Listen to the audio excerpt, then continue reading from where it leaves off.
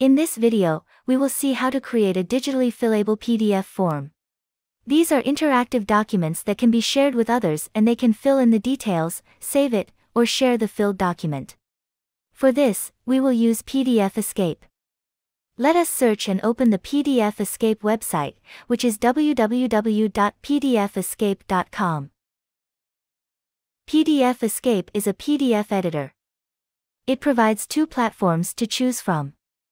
One is an online editor and the other is a software editor for Windows. The online platform is completely free to use. So, we will be covering the online PDF editor platform. Once we choose the free online editor, we will be provided with 4 options. We can create a new PDF document from scratch. We can upload a PDF document for editing. We can upload a PDF document from the internet. Or, we can load previously opened PDF documents. The last option needs sign-in. Since we are going to edit a PDF document saved on our system, we will choose the second option. Upload PDF to PDFescape. We will upload our document to PDFescape, and it will take some time to open.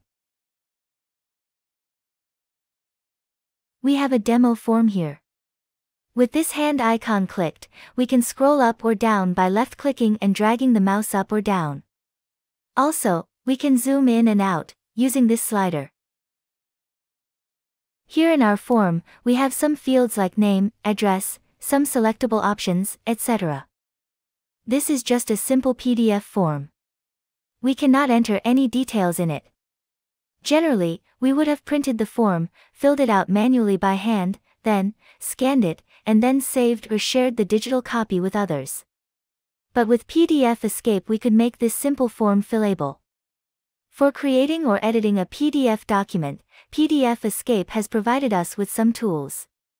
Here to the left, we have some tools that give us the option to add text, images, links, form elements, shapes, etc.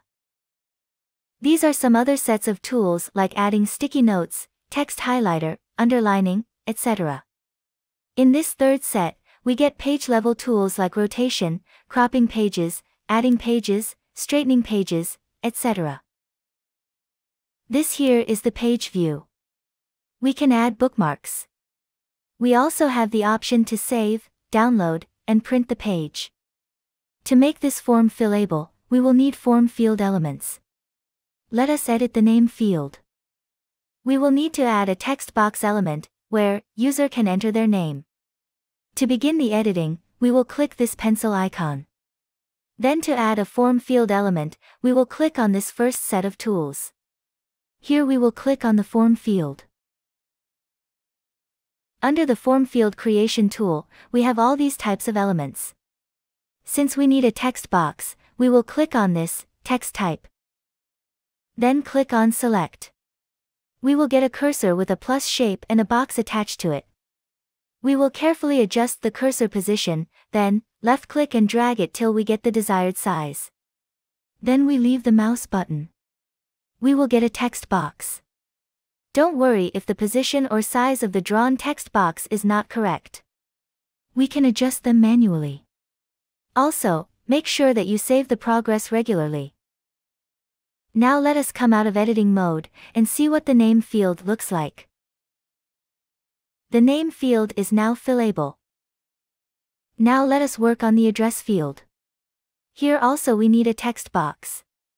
But the difference between the text box of the name and address field is that the address field should have a multi-line entry text box.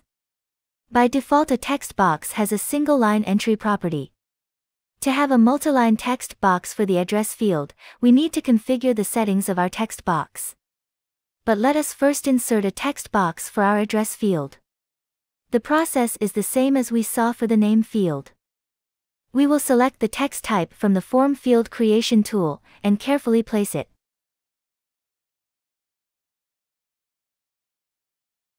Now as we can see, it allows only single line entry.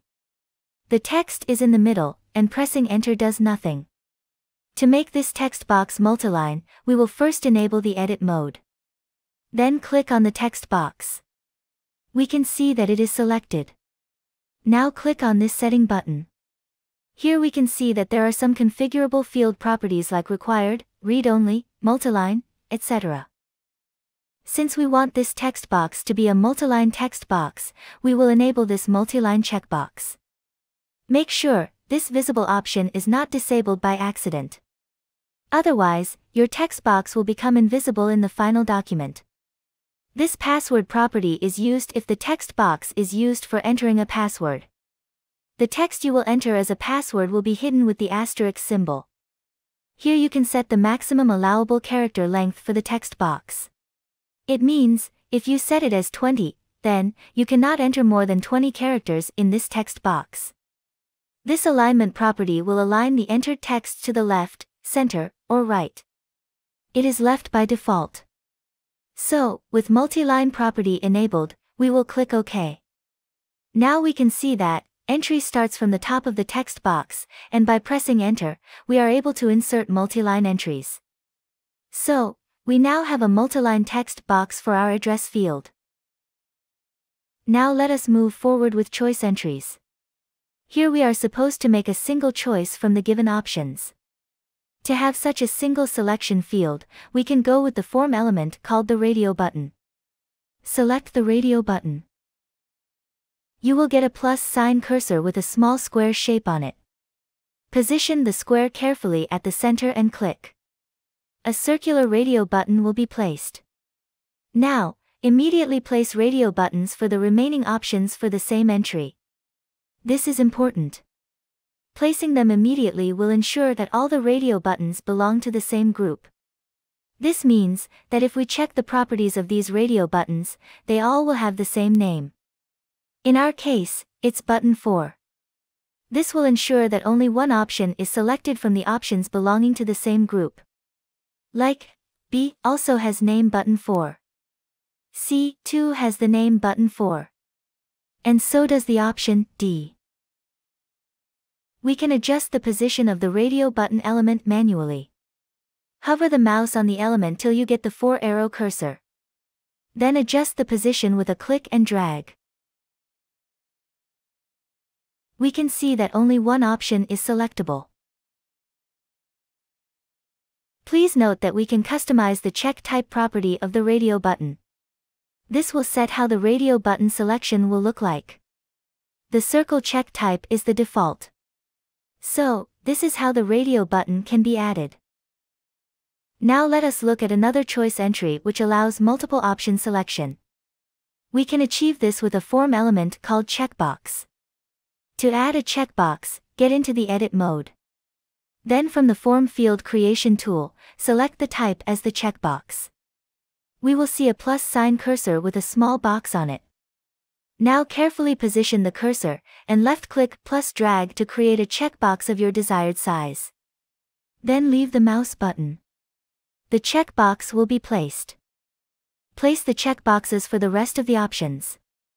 The difference between the radio button and the checkbox is that the checkbox allows the user to select one or more options, whereas radio buttons only allow single option selection. For checkboxes too, we can customize the check type. It will determine how your selections will look like. These are the available check types. So this is how we could add multiple choice options in our form. In our next entry, we are expecting the user to enter the name of the visiting month. We can replace this with another form element called a drop-down list. We can provide all the entries in the drop-down list. When the user clicks on the drop-down, all the entries will be shown. The user then selects one of the entries by clicking on it. To add the drop-down list, select the type as drop-down from the form field creation tool. Then, as seen before, create a box of the required size at the required position. Your drop-down list element will be placed. The drop-down list element has a small down-pointing arrow to its right. Now we need to provide all the entries for the drop-down list. To do so, enable the edit mode, click on the drop-down element, and then, click on the settings button. Here we can see the field properties. Under Field Options, write all the entries that you want to show in the drop-down list. Only one entry per line. In our example, we will write the names of the months, one per line. Then click OK. Your drop-down list is ready. Let's view the list. When we click the small arrow, the drop-down list will expand. Then we can select any one entry by clicking on it. It is quite convenient for the user. Our next form entry needs the user to enter a day of the week. We can definitely use a drop-down list just like our previous entry. But there is one more form element that can be used to achieve the same thing. It is a list box. A list box shows all the entries to the user from the start, unlike the drop-down list. User just has to select an entry by clicking on it. To place a list box, we will select list box from the form field creation tool. Then place it on the form as per the requirement. Now we will access the field property of this list box through its settings. Under the field options, we will enter all the options, one per line. In our case, the option entries are days of the week. After entering them, we will click OK. Our list box is now ready. We will little bit adjust the size of our list box manually so that all the entries are visible. Now let's view our list box. We can see all the entries from the beginning. Users can click on any entry to select it. It would have been more useful if the list box had the property to select multiple entries. But it only allows to select only a single entry. So this is how we can add a list box to our form. Our quote needs to be repositioned. It is very close to the list box and looks bad. We can reposition the text. To do so, click on the edit mode, then, click on the line. The whole line will be selected. Then hover the mouse, till four-arrowed cursor is seen. Then left-click and drag the line to the desired position, and then leave the mouse button. The line will be repositioned. We will reposition the rest of the lines one by one. Make sure to save the document from time to time. If your original PDF form document was not created from an image, then you can edit the text in the PDF document. Suppose we want to make some changes in this line. To do so, we need to click on the Edit button. Then click on the line you desire to edit. Make the necessary changes. I will change this word 1 to number 1. And the modification is done. I can do the same modification in this line too. And it's done. You may need to adjust the font and the font size of the text. The limitation here is that we can't have a large variety of fonts. Out of the given list, only these highlighted ones are the fonts that can be used for modification. Rest fonts are the names of the fonts used in the document. You cannot use them for editing. This will be a problem if you are editing some text that has a different font. For instance, take this, quote, text. Its font is Blackadder ITC. But if I try to modify the text, the original font will be gone and cannot be set back. So we need to edit the text with extra care with respect to fonts. We can say that with few limitations, PDFescape does provide an option to edit the text in the PDF document. We can add text to the document. To do so, click on the first tool set, and select Text. Now click on the document where you wish to add the text. A small text area will appear. Now type the text. You can adjust the font size and font.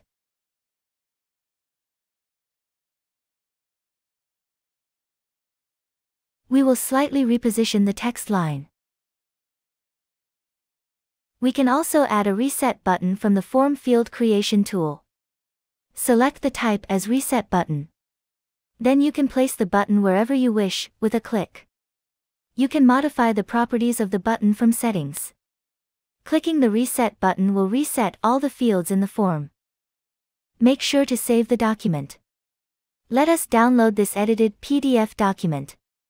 Our document is downloaded. Let's open it. The document is opened in a browser. We can see all the form elements in our PDF. Let us reset the form fields using the Reset button. The Reset button works. Since the document is opened in a browser, after filling in the details in the form, we cannot save the document. In order to save a filled form, we need to open our document using PDF Reader software. Any PDF Reader software should do the job. Let us open our form in the PDF Reader. So this is our edited form. Let us fill in the details in the form fields.